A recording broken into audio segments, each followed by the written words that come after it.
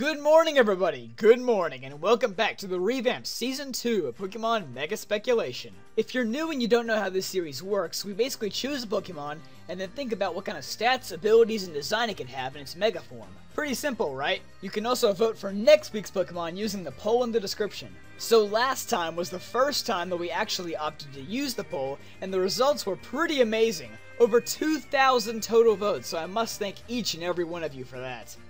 So basically, the way that this is going to work now is that these bottom 5 guys right here, which are Crawdaunt, Donphan, Zangoose, Darmanitan, and Tauros, are now going to get the axe, and I'm going to replace those with 5 more Pokemon that you guys asked for last time, and add them to the poll, so we'll still have 25 Pokemon in there, but 5 of them are going to be newcomers. So, these other guys from 20th above, they can rest a little easy. It was actually really close if you look right here.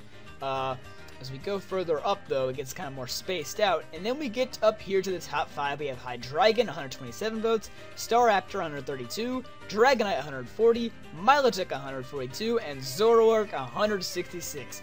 Zoroark is pretty much the favorite ever since the poll started, and so it was only a matter of time before he actually won, because he'd been in the top 5 for multiple weeks before this. So your votes are very important, and thank you once again.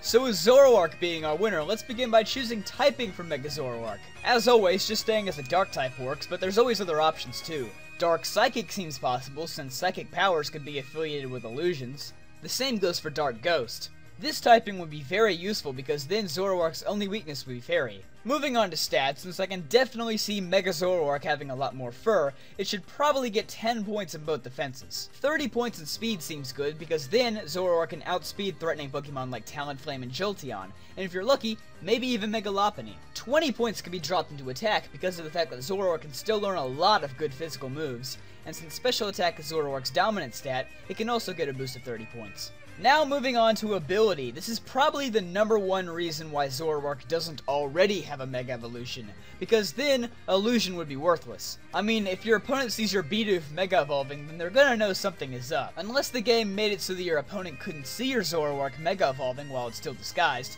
and while that would be a great way to throw off your opponents, I don't think that will happen. Tough Claws and Adaptability are candidates, but they both seem too cliché for Zoroark. I could see Mega Zoroark getting some kind of weird variation of color change where it just keeps the same type of the Pokemon that was disguised as for the rest of the match. Or, you know, Protean could keep things a lot more simple.